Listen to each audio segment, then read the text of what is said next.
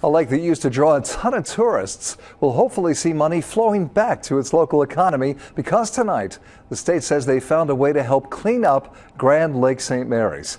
Our Nicole Grigg joins us live with the experimental fix. Nicole? Jack, a few years back when algae took over Grand Lakes and also killed much of the tourism. But now the state says they finally found a way that looks to be fixing the problem quicker. Such a beautiful view at Grand Lake St. Mary's. There's just a few things missing, like that healthy watercolor and, of course, the people. Relied heavily upon the tourism traffic. Brian Miller is taking us around the area. He says growing up, his family had a marina on the lake. It's been very detrimental to our tourism economy the last several years with this water quality issues. In 2010, we started reporting on this dangerous algae in the lake.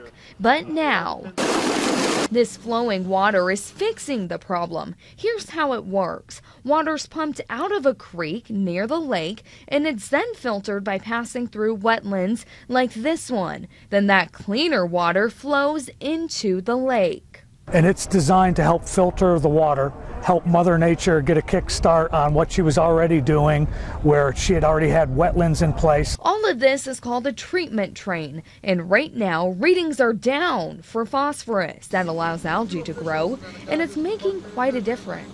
We're seeing a real brown starting to develop, which in a lot of your healthy lakes, that's what you see is more of a brown water.